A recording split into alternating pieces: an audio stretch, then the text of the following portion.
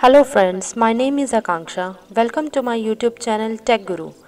If you like my video, please like, share and subscribe my channel. In my last video, I taught you how to create tables in MS Word. In today's video, we will learn how to change structure of your table in MS Word. So let's start it. So first of all, I click on Start button. Then I click on Word 2013. Then I create a blank document. Right, now I insert a table in it. I choose 4 columns and 5 rows. This is a simple table. Now we will learn how can we change the structure of this table. So consider I want just one column in my first row. So I select these 4 columns.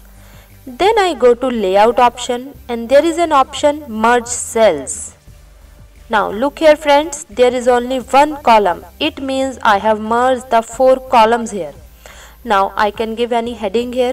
For example, I give a heading question paper.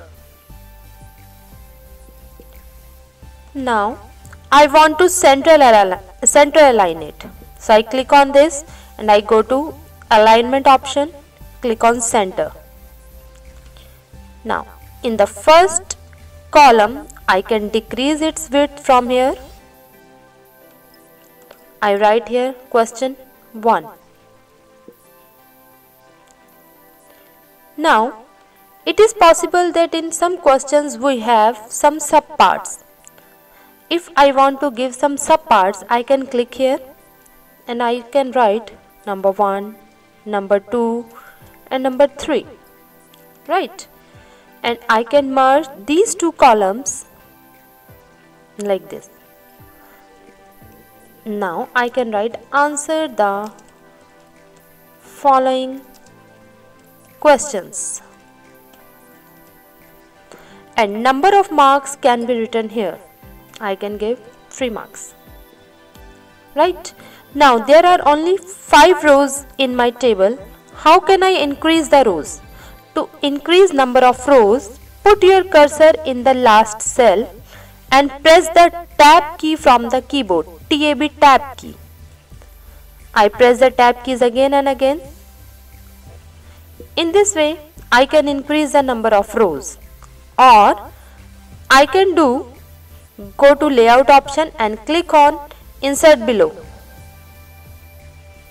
Right, in this way I can increase the number of rows. For example, now I have a question in which I want 2 different columns, right? Match the following. And I want to give some parts here and some this side. So I can split the cell in 2 different columns. Click the cursor in this column. Then I go to split cells and I choose 2 columns. Now look, my one cell has been divided into 2 different cells. In this way, I can split the cells. So merge means combining 2 or more cells in one, and split means dividing one cell in more than one option, right? So in this way we can create any structure that we want. Now sometimes we don't want to show the table border. We just want the content and we don't want to show the border. So how can I hide it? It is very simple. Just select your table, go to home option and from this option, borders option, choose no border. Right? Now look here, the border is converted into this dotted border.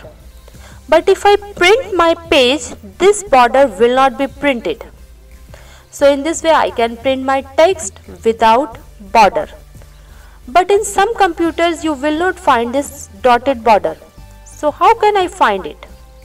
Again select the table, go to layout option and there is an option view grid lines. Now look here, there is no border available. It seems like I have typed my document simply without any table, but actually table is here. How can I see it? Again click on this option. In the layout, go to view grid lines. Now the table border is available. Right? One more thing, text direction. I can change the direction of the text in any cell. For example, I put my cursor here. I go to text direction. Now see, it is changing the direction of the text. Right? So whatever option suits you, you can choose the option from here. Right? So that's it for today. Thank you so much for watching my video. Please click on the like, share and subscribe button. Thank you.